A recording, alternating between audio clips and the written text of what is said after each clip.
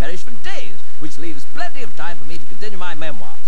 Now, dear Uncle Ridley became further and further exacerbated by my aunt's predilection for only the finest parchment, woven so tightly the ink took weeks to fully dry. Their nest was littered with quills that were never used, papers that were never cut, and letters that never dried. My aunt often bemoaned it.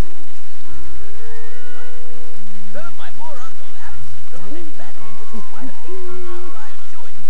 Now, when my uncle had... Empty. And let me tell you, it packed quite a wallop. Huh? Look, the letters.